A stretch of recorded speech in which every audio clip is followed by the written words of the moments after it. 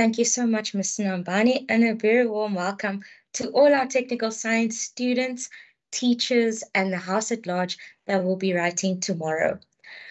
Today, I'm going to present these topics. The reason why I have this picture here is because students forget that these topics are in this black book, which is organic chemistry and electrochemistry, which is paper 2. So any questions, you will find them on page 60.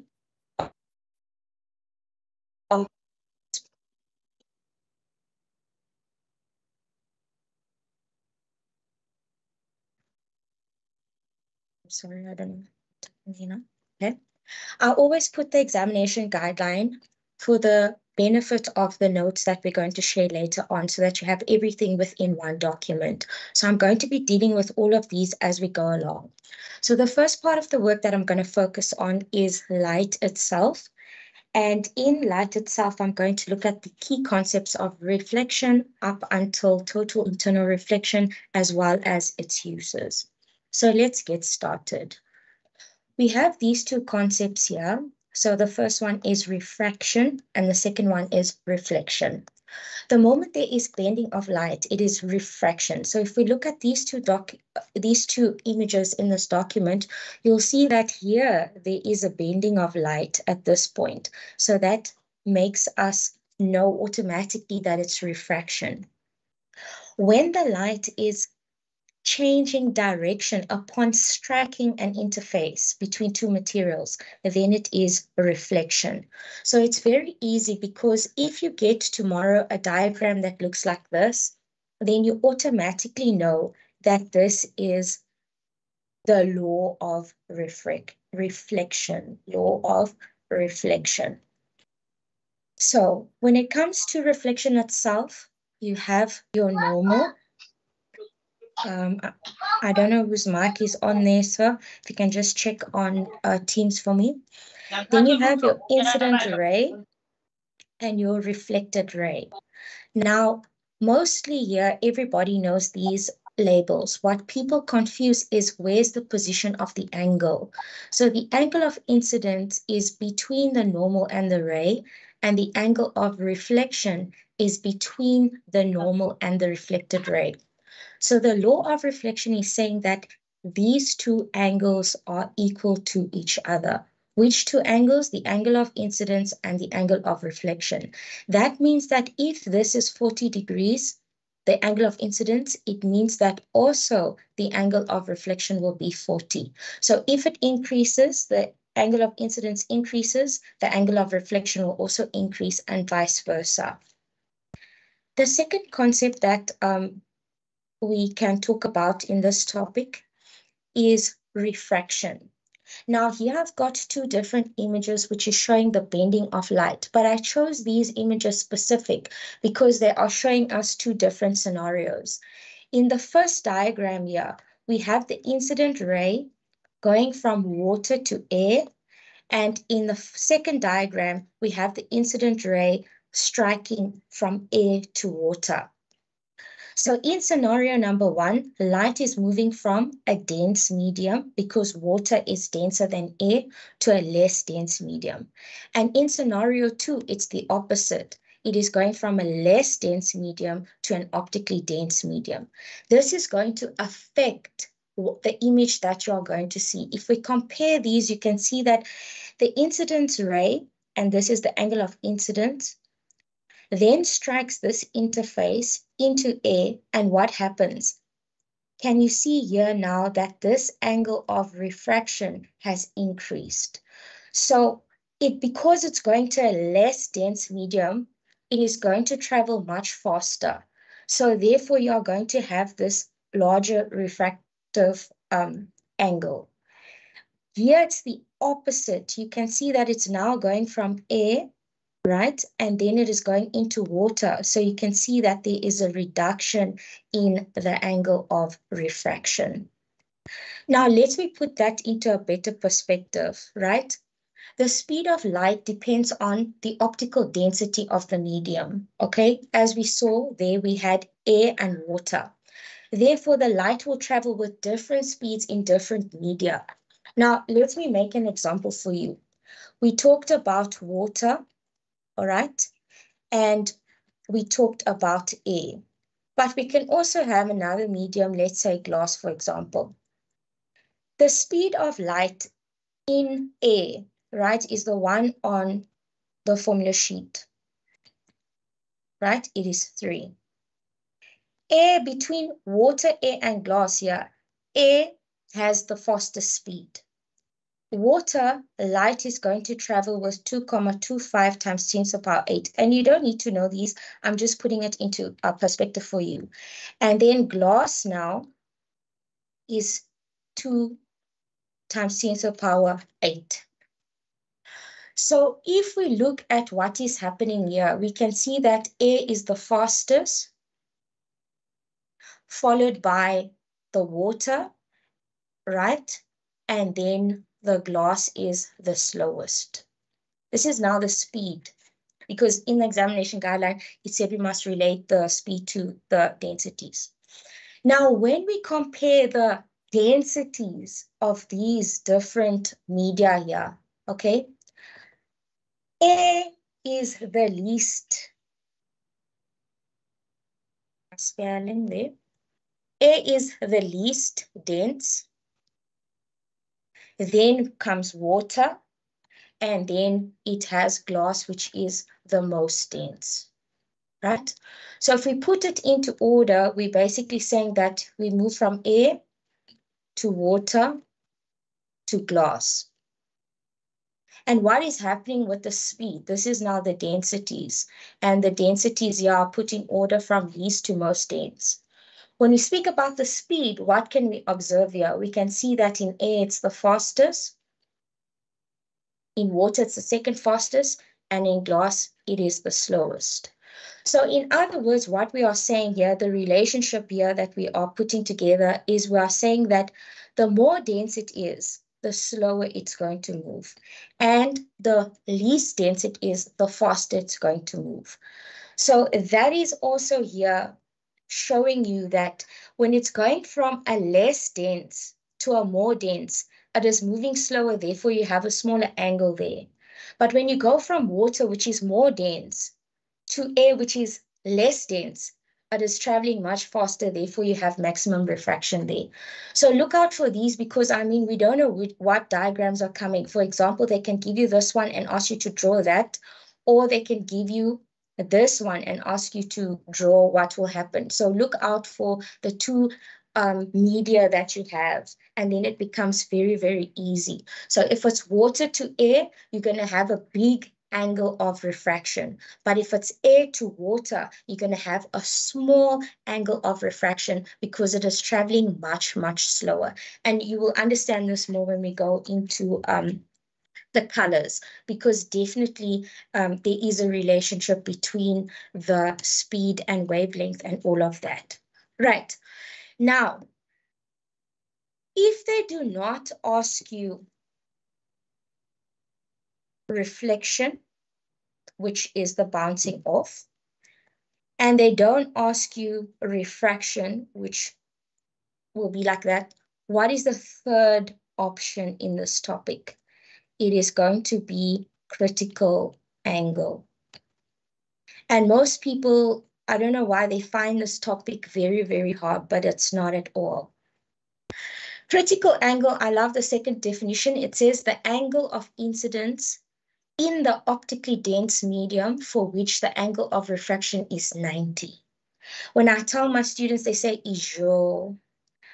Now let's put that into perspective, right? We are saying that the refraction will be 90 if there is a critical angle. Now, here's an image. This is a light ray, and this IC, I'm using it to indicate critical angle. So we already know two topics so far. We know reflection and we know refraction. Now we are adding in critical angle. All critical angle is saying that if the incidence ray is less than this critical angle, whatever it is, let's make a hypothetical example of 48 degrees. Is this critical angle equal to 48 degrees? So if the incidence ray is less than that, which can be 30, 35, anything is less than that, then what is going to happen is you are going to have refraction. That is when the incident ray is falling incident on your surface where it is less than the critical angle, because this critical angle allows us to either move below it or above it. So the moment we are below it, this section, you are going to have refraction. But when you are over the critical angle, right? So critical angle is 48. That means anything like 50, anything like 60, it really doesn't matter. Anything above this. When it is now falling incident above your critical angle, then you are going to have total internal reflection. So I love this topic because it's merging two topics that we already know.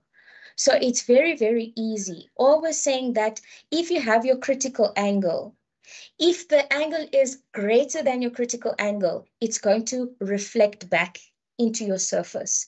If it is less than your critical angle, it is then going to refract out. It's going to bend, basically. So it's going to bend until it eventually bends all the way out, and that is total internal reflection. So this topic merges three ideas. If it is less than the critical angle, it will refract out.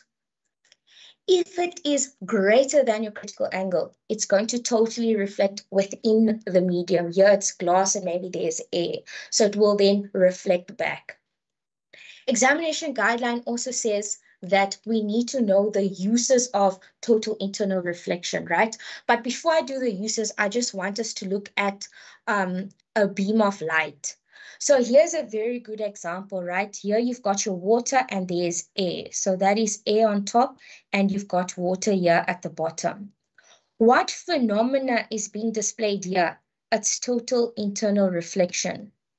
So if total internal reflection is being displayed, that simply means that the critical angle has to be less than what is being displayed. So the critical angle, then what is going to happen? Let me just change to a brighter color to make it easier for them to see. So what is going to happen if it is the critical angle? This is total internal reflection, which means it has exceeded the critical angle. So if it was a critical angle maybe there, then it will go out at 90 degrees like that. That is when the incident ray is exactly, the angle of incidence is exactly equal to the critical angle. But if it is less than, then what did I say? If it is less than, then it will refract outwards. So basically it will refract out and it is a larger or a less dense, so it will have a large angle of incidence. So guys, this is a beautiful topic. It's a lovely topic. This is total internal reflection. This one will be at the critical angle. So that means that the critical angle, if I can call it that, is equal to the angle of incidence. And then this one here is now refraction. And refraction is when the angle of incidence is less than the critical angle. Right, and that's all. Sometimes they give it in multiple choice with 3 diagrams. We don't know, we'll see what happens tomorrow. Where is this used? And always remember that your ray diagrams must have arrows on them, right? So not just straight lines, but rays of light. Where is this used? It's used in fiber optics. So for example, the internet, it is all totally reflected out from the source to the device. It's used in medicine, for example. If you want to examine the internal structure of a stomach, you will then swallow a camera and then you can observe that on a computer.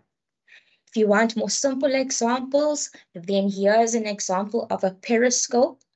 So a periscope, like in the introduction of SpongeBob, for example, this is the land at the top because this submarine is underwater. So sometimes they want, the Navy want to maybe check for pirates or whatever, because there's also a sea security. Everything that is observed from the land is going to be totally reflected onto this mirror, and then to that mirror, and then to the viewer who is at the bottom of the ocean. So these are just some of the uses. This is what they see on land, for example, and here is your observer. So they can look around. It's also binoculars. It's also a fisheye lens of a camera. So you just need to know maybe 1 or 2 examples they can ask you in multiple choice or to write them down. Right. So now, when we speak about light, we must never ever forget or separate the fact that light is a part of the electromagnetic spectrum. So here I've got ways in which you can remember them. So rabbits mate in very unusual, expensive gardens. That's where you find them with like the upper class people, which is radio, microwaves, infrared, visible light, which I'm going to go into now, ultraviolet rays, X-rays, and gamma rays, or another one, ripped men in violet underpants are extremely gorgeous. So however you use a rhyme to remember them is up to you, but do not forget that visible light is part of the electromagnetic radiation spectrum. So now let's look more into light, because dispersion is now the next part of light. So what we are saying is that when we speak about visible light, it can be it can undergo dispersion, it can be dispersed, which means that it will break up into its component colors. These component colors, you need to know them all by heart in the correct order. So now let's look more into that. When does dispersion take place? It takes place when white light passes through this glass prism. And then what happens is the examiner loves to give you this diagram. But what I want you to remember is this is actually what it's going to look like.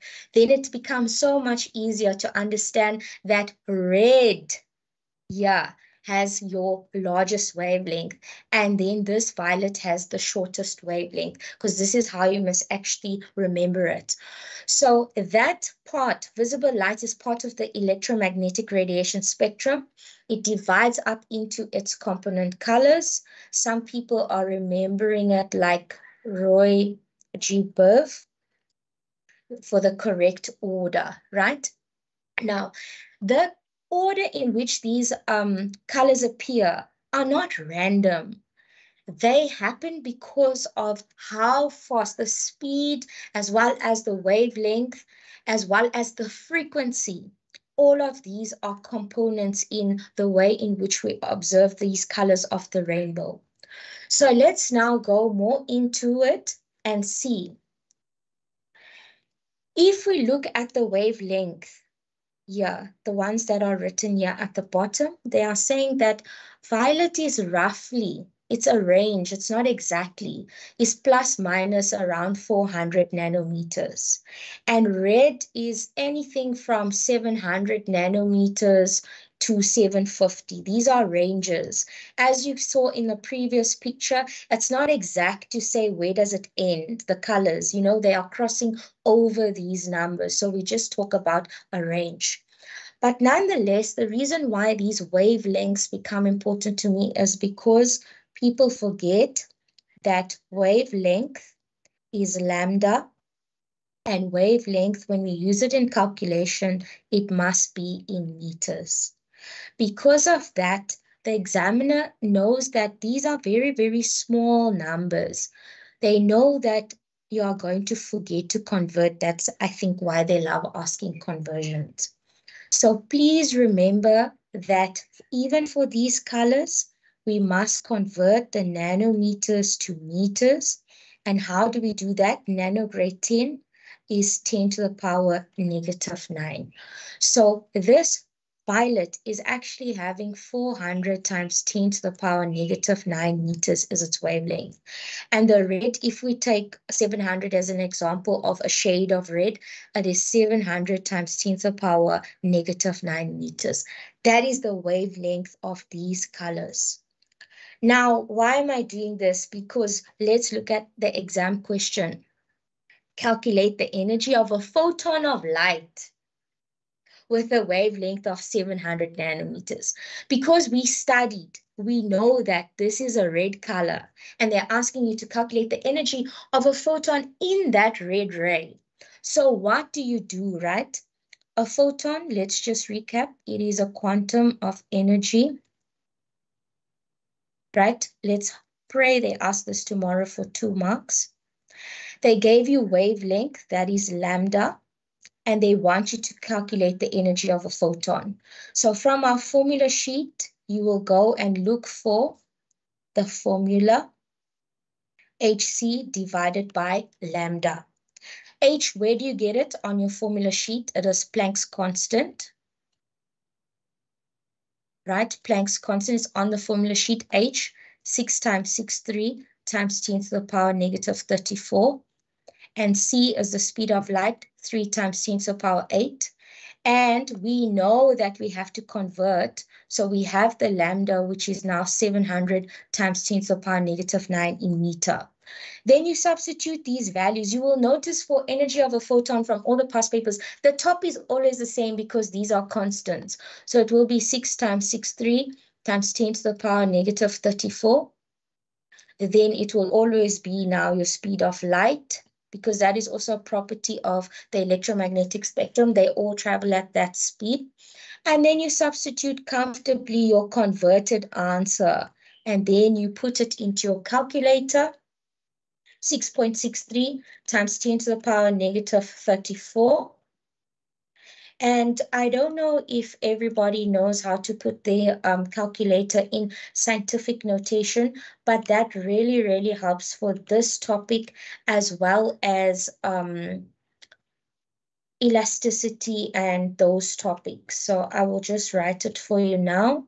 I'm just doing the calculation. Negative 34 multiplied by 3 times 10 to the power 8, positive, and then 700 times 10 to the power negative 9 as your denominator. And then your answer that you will have calculated will be 2,84 times 10 to the power negative 19 joules. Why joules? Because it is energy, and all energy is joules. No matter if it's heat, no matter if it is kinetic energy, all of them have joules. Please don't forget that for tomorrow. Right. So this would now be the energy of a photon in the color red, for example. They can even put it like that, calculate the energy of a photon in a red ray of light with a wavelength of 700 nanometers. And here you will easily get your marks. Right. Now, we are moving on now. From this calculation. I'm not Mr. Nambani that gives breaks because I try to cover a lot of content in a given time. So now let's look at the colors here, right? So here it's nanometers. What did we just learn? We learned that this is wavelength. Okay, and always we are going to convert it using that. If it's nanometers and if it's micrometer, it will be times 10 to the power negative 6. Now, what I want you to understand here is the wavelength itself. So they're saying from here to there's one wave, that means here's a second wave, and so on. Here it is a much longer wavelength, so you can see that violet has a higher frequency, more waves are passing in the same amount of time here. So red is much slower, like 1, 2, 3, 4, 5, 6, 7 waves, compared to here it's about 11 or 12. So all that I want you to also understand is that if we compare the energies, right, we are dividing by the wavelength, right? So what does that mean about violet? We just calculated red now and we got 2,84 times 10 to the power negative 19 joules. But if we now take this violet, let's quickly substitute it because we are practicing. Take this violet. This is always the same. from the formula sheet, no cramming required. And let's take that 400 as it is with our substitution, our conversion, sorry. And then when we put that into our calculator, because I want us to compare the energies using calculation, because then you can see it for yourself. I didn't make it up. I didn't cram it. I'm doing it by calculation. So in my calculator, I've put my Planck's constant. Then I've put the speed of light. And now my 400 times 10 to the power -9. And what am I getting there? I'm getting 4,97 times 10 to the power -19 joules. This was the energy of red, and that is the energy of a photon in violet. Now, what can we see? This is a larger number. They have the same. That is larger. So it means that when we are comparing the energies here, this one has high energy, this has low energy. All right. So red, if we are talking about red, we are saying it has low energy. What else? It has a long wavelength. Right? And what else about it? Frequency, low frequency. Violet, what did we calculate? We calculated that it has high energy. What did we see here? It has a short wavelength. And what else? It has a high frequency. There are many waves passing there in the same time. All right. Then from the refraction part, what did we see also? Let me just remove this part here. Right, what did we see also about this red and violet? We also saw that red has the least refraction. And this one has the most refraction. It obviously travels faster, therefore it can go for the distance. Right, so that is so amazing about these topics. I love merging topics. It becomes easier to understand and easier to remember things. So any photon of any electromagnetic wave, it doesn't matter. Light, visible light is also one of them. So you can also calculate it for this topic as well. Right, now I'm going to a second example, merging topics again. It says define photon of light.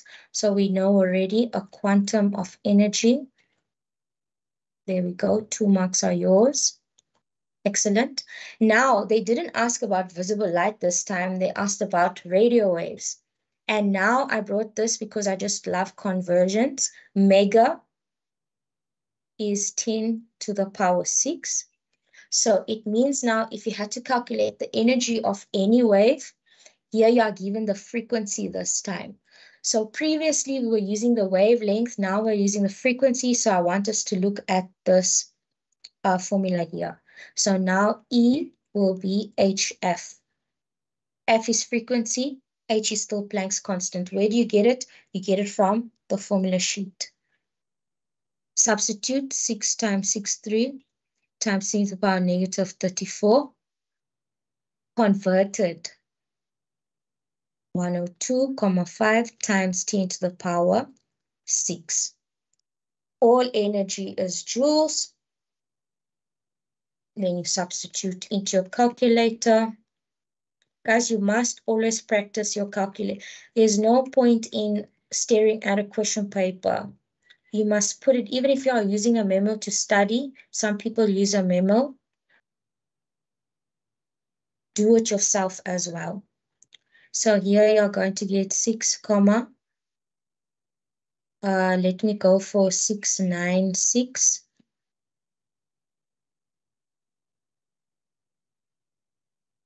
696. And this one is times 10 to the power -26 joules. don't be afraid of these negative. Put your calculator in scientific notation. That is, let me just write it here. Shift, then setup, then number 7, and then number 4. I like number 4 because it will give you 4 significant figures, so that will be easy to round off, and then it's going to put it in this form for you. This is 2 on your calculator. And it's not only for this topic, it's for elasticity and hydraulics and those ones as well. All right. Now, where are we now? We are at the end of our examination guideline here, which speaks about reflection, refraction, critical angle, dispersion of colors. We've spoken about the laws in terms of the angles being equal. Refraction, they are not equal. The relationship between speed of light, the wavelength because of the densities. I've spoken about internal reflection, and then the uses of internal reflecting prisms. The conditions, obviously, you must have 2 optically different densities. So that is also one of the conditions. Now I'm going to give you only 50 seconds. Yes, 50 seconds to digest everything. And then we are moving on to lenses.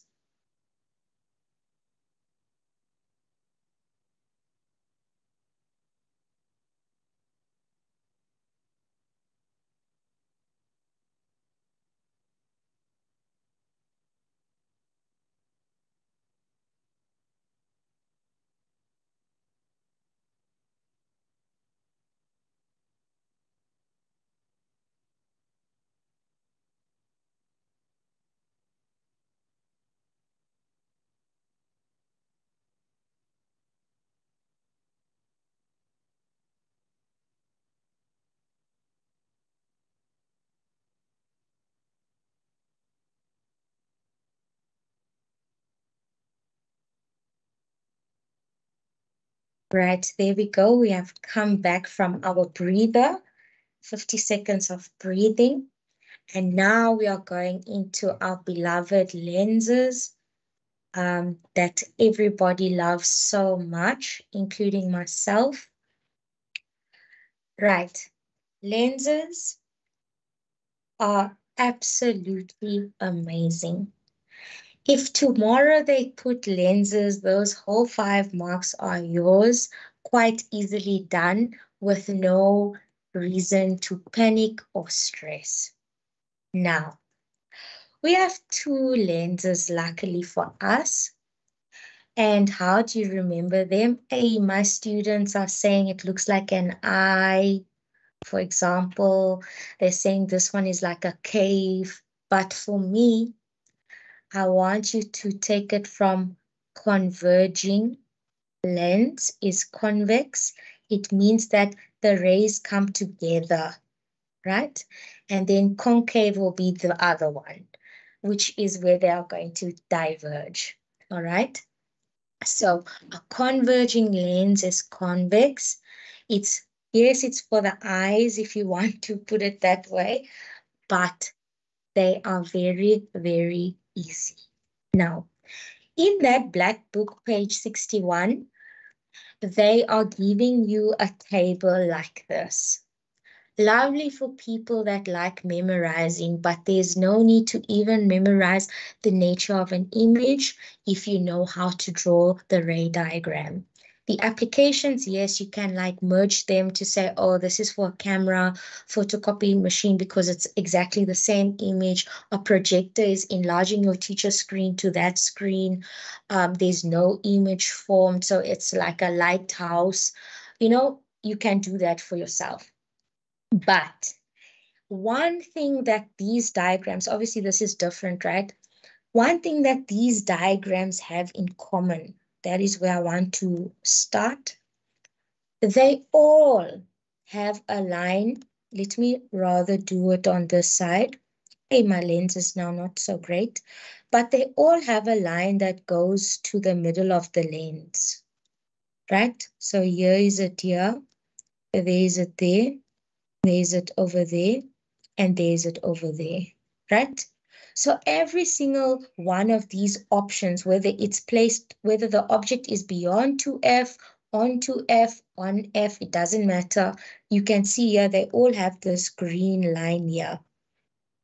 Where's the green line going? It's going to the middle of this, and you must draw it with the dotted line, right? Then if you check the next thing they all have in common is that all of them are passing through F. I don't know if you are studying this way. All of them go from that middle point through F. Just check it. All of them are going through the first focal. All right? That is the second thing they have in common. What is the third thing they have in common? Let me use brown. They are all having a ray, right? That is going through your optical center. Actually, a good practice is here to actually put O there when you're drawing. So all of them are going through that point there, right? All of them are going through that point. So in other words, what we're saying is wherever the object is placed, doesn't matter where it's placed, right? Any of these options here, any of these options. Wherever that object is placed, what you need to do for your marks is to obviously draw your there will be a lens, or you can draw your lens, is to go to the middle of the lens, right? The middle of the lens. From the middle of the lens, you need to go through the first F. I'll put a line now. I'm just trying to make this for you like understandable. The second one is that it must pass through this point, right? So it's going to pass there. It doesn't matter where it's placed.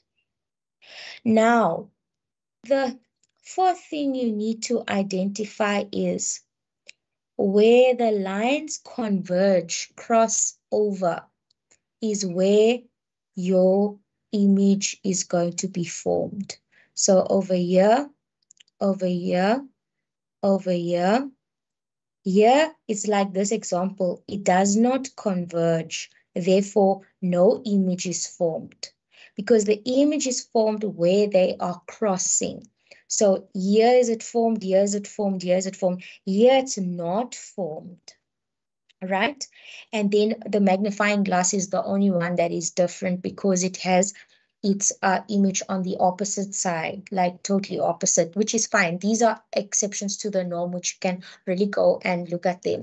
But all the others, I shame. These 5 marks are a guarantee. Let's check now. What am I actually saying? The next one is an exam question.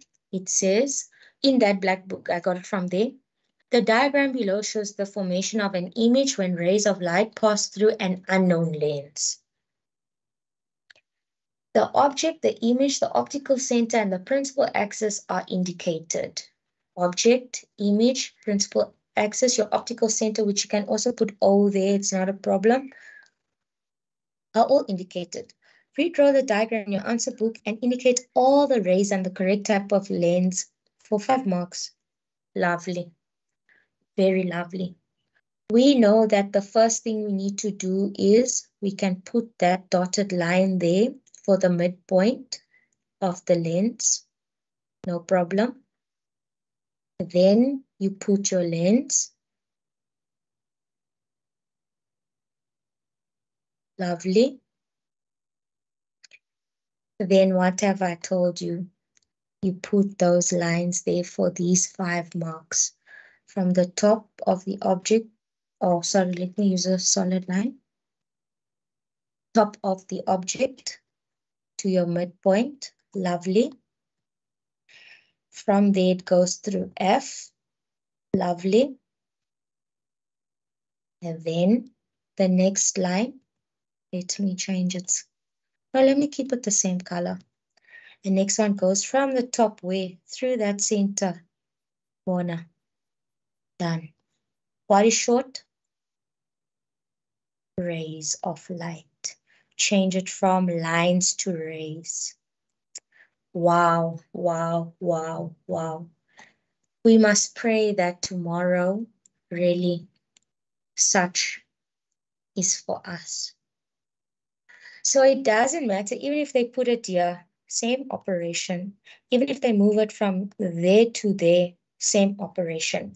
Look, it won't always be given to you like this, right? Where you have a diagram to draw on or an example, basically an example or a clue. It might be given to you in a different way, right? And that different way is where the question actually specifies it, like an object is placed in front of a converging lens. Converging lens is easy. You know that it's going to be that one, okay? Then they tell you, draw a ray diagram to indicate the position and size of the image formed when the object is placed between the focal point, which is F, and 2F. Use an arrow to represent the object, okay? So if we just go back quickly to discuss the image itself, you see why I say you don't have to study, because you can see the object is this high or this tall, but this image is a lot smaller, right? So that is a property. It is smaller. Is it upright? This is upright. No, it's inverted. And all of these converging lenses have your real images. So you don't even have to study any properties like this second question, where should the object be placed so that it's real, inverted, and the same size? If it's the same size, it's a photocopy machine. So it means that the object must be placed on 2F always. You study that table. So here for the 5 marks now, they are really giving you work to do, which is nice because you can relax in that time, stop stressing in the exam.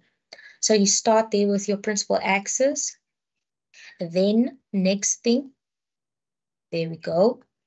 Then if it was me, I would now start with my lens. Not good at drawing on the pad, this kind of shape, but I try my best.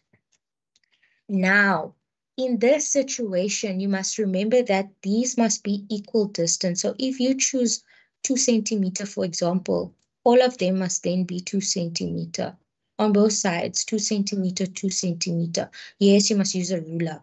So this will be F and F. It's like a number line, and then 2F, right? Like that. 2F. And there's also 3F. Yes, the next one. Okay. Now, where did they say you must put it between F and 2F? And they said, please use an arrow. So it must be between, yeah, that's fine. And then now, our lines, first lines, and then we convert them, right? We convert them after. We convert them after. So between 2F and F, you still go there straight. There we go. Then this one goes through F, 100%. And then the next one goes through your center.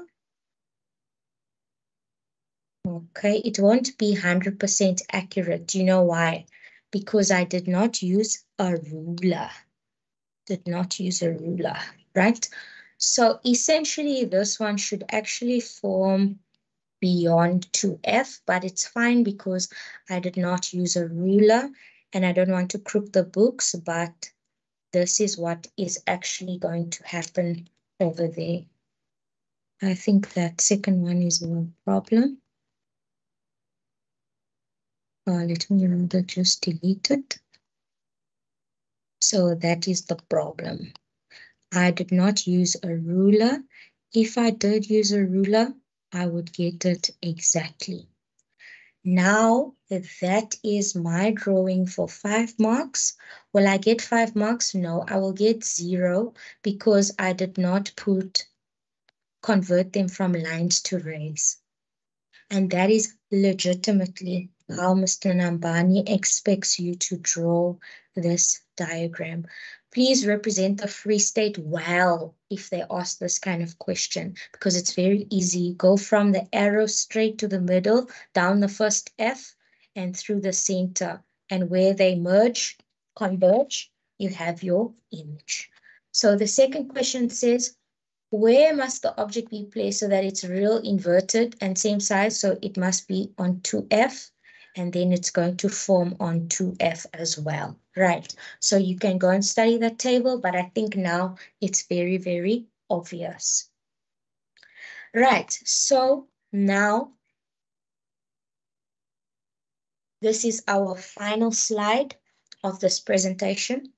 And no, we are not doing this topic. I specified the calculation, but we have done this calculation, even though I've done light, because it's also part of the electromagnetic radiation spectrum, right? We've described the photon as a quantum of energy. Excellent. We have not really discussed the frequency and the wavelength, but you can study them. We've arranged them in order from those rhymes, and you will get this PDF. And then the only thing that you need to self-study is the uses of the UV light, gamma rays, and X-rays, etc. And then also just make sure about your conversions here, conversions of wavelength, and these are on the formula sheet, so you do not have to stress. And that, ladies and gentlemen, brings us to the end of our presentation, and we wish you the absolute best tomorrow. Don't panic, read your questions, highlight the variables, highlight the magnitudes. Always check for your conversions first in any topic. Put your calculator in scientific notation for light, elasticity, even hydraulics, and then clear and reset it for all your other topics. Also remember, you can start in any order and make sure that your question is on a new page.